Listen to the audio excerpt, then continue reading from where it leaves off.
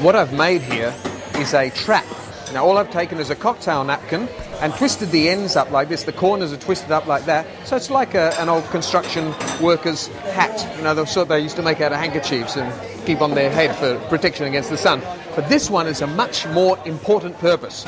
This is to capture a bar crab. Now you might have heard of these creatures. They lurk in the dark corners of bars. And they're pretty scary, especially for ladies or other people who are afraid of mice and other small rodents. I think I saw one around the corner, so I'm just going to capture one and show you what it is. Oh, there we go. I got it. I got it. Here we go. Whoa, whoa, whoa, whoa, whoa, whoa, whoa, whoa. He's a bit wild, this one. Whoa, whoa. He's getting out of control. You can make your own very own bar crab. All you need is one of these.